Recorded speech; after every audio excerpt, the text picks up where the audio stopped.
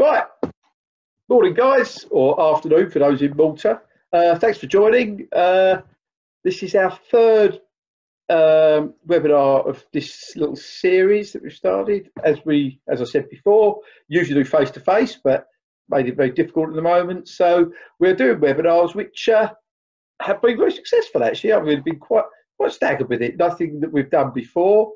So we've got. I'll see if we've got here. Looking at participants. We have got 7 from Malta, and we've got 12 from the UK. So quite a few people I know and love, and quite a few people who I don't know. So welcome to those I don't know.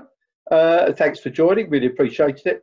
I'll tell you what we're going to talk about: business process automation. Sounds boring, yeah?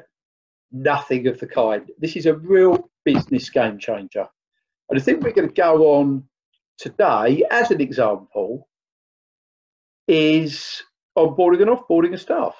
Sounds dull. Why is it involved with IT? Isn't it an HR function? Well, it's a business function. Yeah. And let's just think about this. When you turn up at a new company, what happens? Yeah, some people turn up and they've got their laptop. I'm jumping straight in here, by the way, guys. I should have done. I'm going to jump back. Can you jump through? Sorry, guys. It's a bit me, really. Jürgen, can you just put it? Can you click it through? And again. Yeah. So really, business automation, reduce your cost, greater efficiency, streamlined. You can all read risk reduction. Yeah, it's fairly simple. But we're going to show you what we've done to put it in practice into banking and to iGaming.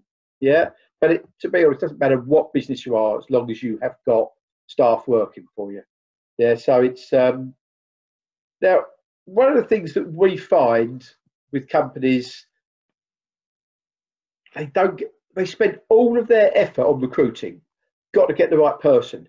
We found her. We found the best person. She is superb. And then, bang, you've got 8 weeks because she's on 2 weeks' notice. What happens then? Often nothing. Yeah, they might set up her on the payroll, things like that. If she's not in IT departments are often not even told about it. So what actually happens then? Just think about how this works. And if you've joined a company in the last year, 2 years, whatever it may be, or you've worked for years and years, you'll probably recognise this. Can you flip one further, Jürgen, please? Yeah, you'll probably recognise. Jürgen, could you speak? Yeah. Yeah. If we can flick one further, please, Jürgen. And when you join the company, what happens? You're excited, you're going to succeed, you really want to make a difference. It's the business. You don't join a business because you think, I know what I'll do. I'm going to stay here for 4 months and then go and find another one. You join here because you think it's the right company for you, and you're going to make a difference, and you're going to do well. Well, you turn up in a business, and you want to get going. You're thinking, yeah, this is great. I'm going to meet people. I'm going to know what I need to do. I know what success looks like. Yeah. Actually, you turn up, and what's happened? You ain't got a laptop. What's happened? You haven't even got a desk. HR have taken you on. Your manager's taken you on, but that's where the process falls down, and really falls down. So you turn up. You've been told to turn up at 10, and everyone's thinking at 9 or someone's joining at 10. So it works from the other side. And then 10 o'clock turns up. Oh, she's in reception. Oh, can you go down? I'm not ready for her. Where's her laptop? And, well, I haven't got a laptop. No one's asked us to get a laptop. Can you phone up IT? So you phone up the centre, they've got a laptop. We haven't got any spare. So you're thinking, right, okay. So you send somebody else down. Oh, take them for a coffee. Spend an hour with them. Now, how does that look to the person? It looks shocking, I'll tell you. You turn up and you're thinking, oh, this is a bit of a shower, isn't it? This is not what I was expecting. I was expecting this slick company who interviewed me to be able actually to move this forward. Me turn up. You should have a desk. You should have your phone. You should have your logins. You should have your laptop. You should have your monitor. You should have your keyboard. You should have. Wouldn't it be great if you came in? They did a little cultural induction at 10. You met the MD or whoever it may be, or your boss. 11 o'clock, you're introduced to your people. This is all a process. Yeah. But it doesn't work usually. if you look at what who is it, Nintex said in America, 82% of onboarding fails, and that has a direct impact on keeping staff. You know, and if that onboarding is broken, you're not going to keep staff. So 82% of people see it as a bad thing. Glassdoor found that strong onboarding can improve retention rates as much as 82%. Yeah, so they mirror each other. So really, you should be able to walk into a company, you've got your laptop, and actually you've got all of your logins, and those logins are correct. They should have your email address correct, the same standard as the rest of the business. You should only have access where you're allowed it. Yeah, but what happens? IT. I mean, who's there? There's Frank there, who I know's been doing this sort of thing for years. Yeah, there's Chris there, Jan's over there. You've all employed people, taken people on, and not known about it. They've said, you know, where's my laptop? And you have to try and find one rapidly, and then the accounts aren't set up. So what do? You give the person full rights to pretty much everything, because you think, oh, that's going to give me a bit of breathing space, and I'll revert back later. But you never do revert back. 6 months down the line, there's an administrator in the account system, etc., wherever they work. So you'll recognise what happens within the business. You'll recognise that first day is important. When you go home and speak to your partner, your wife, your husband, whoever it may be, and they say, how was your first day? Say, shocking. Why is that? Well, I've done nothing. Got there at 10, went to Costa for 2 hours. I then asked to go to lunch, which I just wandered around the streets. And then they said, go home at 3:30. See you tomorrow at 10. So, well, who did you meet? Well, pretty much nobody. You should be turning up, and your first week says, right, 10 o'clock, this is what you do. It should be in your calendar. You should be able to log on. All you should be putting in maybe is your mobile telephone number, and your calendar gets automatically filled up. You should be able to log in. It just doesn't happen. So the thing we've done as a business, and some of you will know, some of you won't, in Malta we've got the development team. So we've got the guys there who are development and DevOps. They have created systems for banking, iGaming accounts, so it's sort of irrelevant what industries and what verticals they're in. But there is relevancy on, which I'll come back to in a little while, on the compliance side of things, which is where the security comes in, which is clearly very, very important nowadays. Well, it always has been. So this is where we've developed systems with Active Directory that link in to the account system, link into other, using APIs, using other systems that person will be utilising. And so when someone's employed or given an offer that they've accepted, it comes down into the system. The approver, who tends to be the manager, will say what their job role is. That their job role is where the accesses are done. The accounts are automatically produced with the naming conventions that those accounts have, with Active Directory, with Salesforce, etc., with the right security within it. And the thing goes down to procurement, say, we need a laptop, we need a screen, we need a keyboard, or whatever it may be. So there's 8 weeks or 4 weeks, whatever it may be. That's done. Service desk, tickets raised. This is all automated. Yeah. So 2 weeks beforehand, bang, everything's on the desk. We're all ready. Yeah. And then that will relieve the manager's time on the onboarding processes that you should have as a business, because it's vital, that you might not have. But think of you, nearly all these participants I can see are managers. Yeah. Think yourself, right, that first day, I'll just start filling up the calendar and I'll invite people. Yeah. Cultural induction at 10, 11, meet the team, 12, someone's going to take to lunch and show you around a certain area, whatever it may be. But that back end side of it has worked perfectly. It's seamless. So the person joins, they've got the right access, they've got their emails, they've got everything that they need to start and engage straight away. So their first day is fantastic. Their first day, they leave and say, everything was ready for me. I had a really productive day. I know when I'm meant to be really starting the normal job. I know when the training is. I've got the lot. The company you work for looks superb, and the new recruit thinks this is a business I really want to work for. They're not phoning up the recruitment agent saying, "God, what have you sent me to? This is terrible." It doesn't happen. So this is all done automatically. So I'm going to pass this on to Jürgen, actually. So you've got the feel of what the onboarding system does. What was that, Frank? Yeah, we're going to show you that now, answer that question. Frank's asking, how can you automate a lot of this? Because a lot of this you have to go to separate accounts. Right, okay.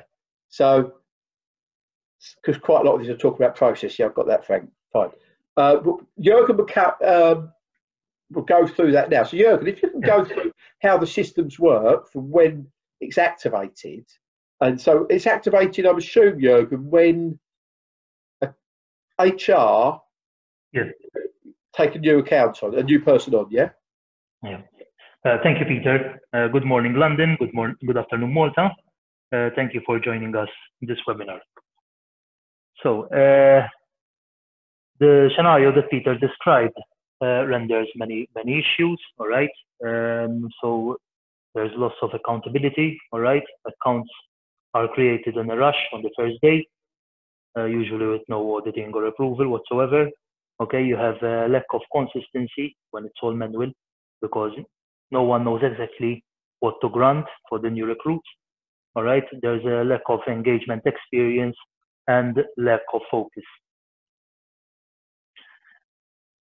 So these are some statistics which Peter has already mentioned. Okay.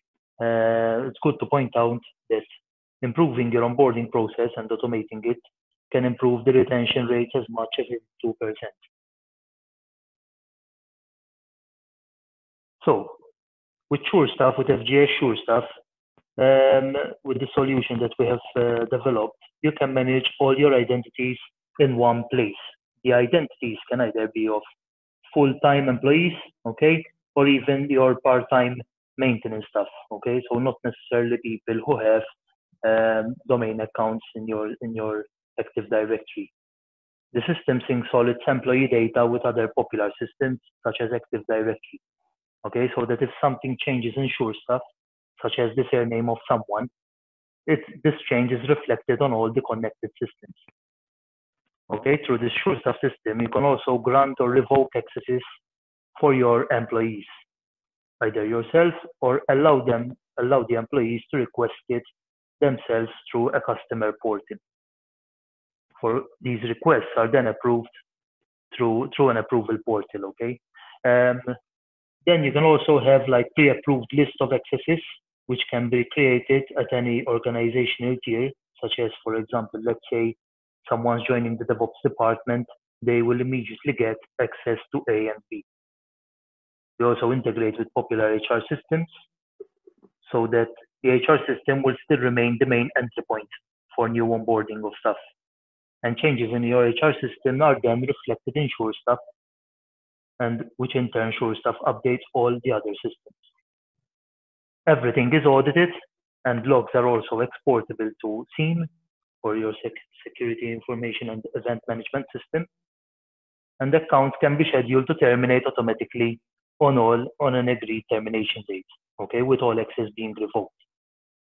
And that way you're not concerned, with leaving any accesses pending. SureStuff is strongly tied to Active Directory, and for our Linux customers, we also offer integration with Linux domains as well.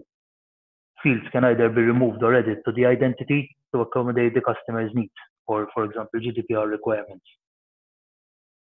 The auditing allows one to export the reports to popular formats, okay, and you can get to know what happened to a particular identity against a particular timeline. The SureStuff framework allows us to be very flexible and become compatible with various other third-party systems, so that automation can happen. Also, security is another key factor. Okay, so SureStuff allows the management of various applications from one place, thus hiding the complexity of these secure applications and therefore reducing the risk. Changes can either be approved on request or be pre-approved. And there are multiple views and roles in the system, such as, for example, a view for the HR team and another view for the operations team. Jürgen, so I've just had a question from one of the banking clients in London. They do a 2-week, everyone has to take 2 weeks off a year in a block, so they can be audited. During that period, they're not allowed logins, etc., etc. Okay. Yeah. Is that something we could do here, where we could close their account down, but keep it's still there? I think that's what the question is. So what can you do to someone who has to go off for 2 weeks? Because that in the banking world, that's very common. Yes, you can block access on a future date, at a future date, and then re-enable it accordingly. And that would block on all the systems. That would one click of a button, will it, on all the systems? Yes, that's it. Oh, brilliant. Charles, thanks for the question. So carry on, Jürgen. Okay, so the solution is fully customizable. It can integrate with various systems such as Active Directory, for example, where the Active Directory account can be created automatically with default security groups as defined in their pre-approved lists. The account can also be disabled, enabled, unlocked, and the password reset all through the SureStuff portal. And you can have also AD security groups that are added or removed automatically when a person goes through a SureStuff move scenario, for example, in a promotion scenario. And also the Active Directory account is terminated automatically during offboarding. Also, we have, for example, G Suite or Office 365 integration, where the email license is automatically assigned, and you can have various options such as to archive the mailbox or share it. Also, we offer API integration to various systems, especially to those systems that expose APIs for the manipulation of their logins and accesses. If not possible through APIs, you can directly do it on the application database. We also offer automatic SSH access to Linux systems with predefined SSH policies to control where a person can log on to and which roles they can have. Okay. This application can also come with the customer and approval portal options, okay, whereby the employees can request for extra access or for access to be revoked, and these requests are then approved by the department manager or the service owner in an ITSM session, okay, or else be declined. So this here shows the integration with the Linux through FreeIPA, okay, where we can, through various policy options, we can do host-based access control and enforcement. This is for the Linux houses. Okay, these are the main areas on SureStuff, where you have the identities, where one can store, add new identities, or update or terminate existing ones. Identities, sorry, to bring it into the real world, identities are a person, aren't they? Yes, identities are persons. Yeah, okay. Either full-time employees or part-time employees, not necessarily people with system accounts. Yeah. Right, okay. Yeah. You also have the sync report, okay, where you can choose to commit or decline sensitive changes. For example, a change in surname of someone in SureStuff will trigger a change in login and email, because usually the login and email carry the surname of the employee. Okay, so if the surname is changed, SureStuff asks you to confirm whether you want to change the login and email of the person automatically. And you have also a content management system where you can define your organizational tiers, such as, for example, organization, department, unit, team, sub-team. You can change the name of these as well and change the manager. For example, you can change office names or telephone pools assigned to those offices, engagement types, and positions.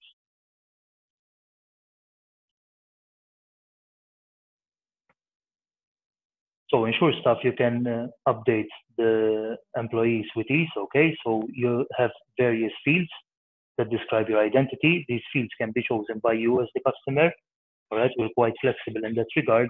And with the click of a button, you can terminate a customer, an employee, or update an employee, and all the updates are synced to the connected systems.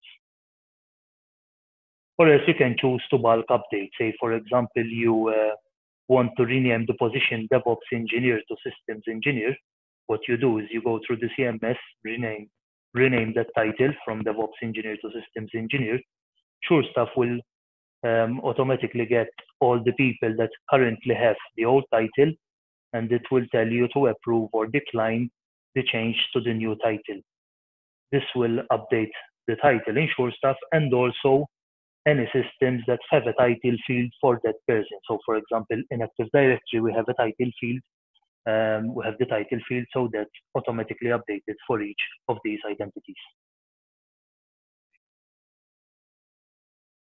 Also, through the SureStuff portal, you can get, you're able to do day-to-day operations, which you usually do through the Active Directory console.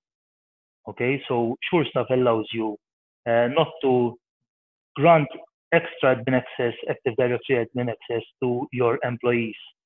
Okay, and SureStuff will enable you to assign or unassign security groups and do extra Active Directory operation without having the need to access the Active Directory console.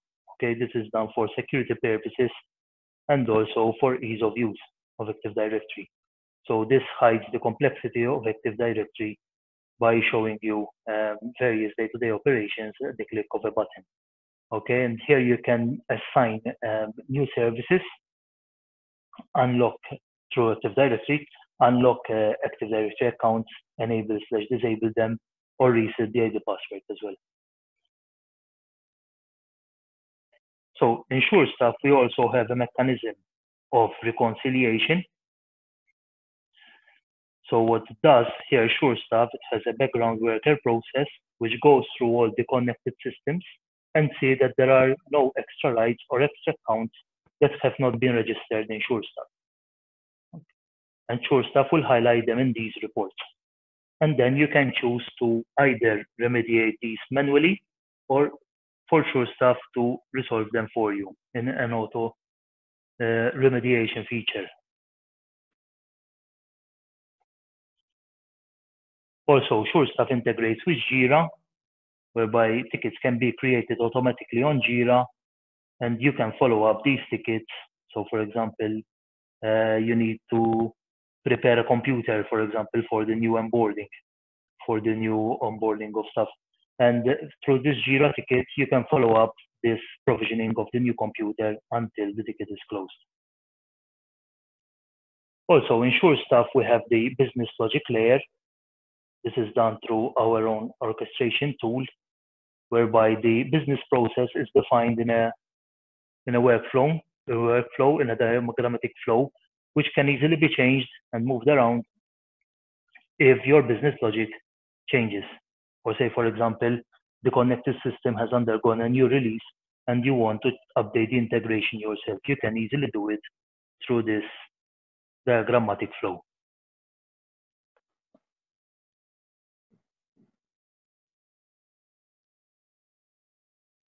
Okay, if you have any questions, please do contact us, and do contact us for any of your about any of your business processes automation needs. We can conduct a free audit for you, or you can email us at info@fgs.co.uk. Well, Jürgen, thanks ever so much for that. Guys, that was more on the technical side of it, and I hope I'm sure all the ones that I can see on the list will understand that. Just so we really want to be clear here, this is on the security side.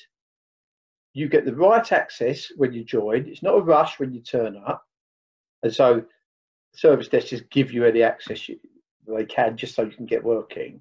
But also when you leave, you can have that account just locked down straight away. Just one click and it locks it down on all your systems.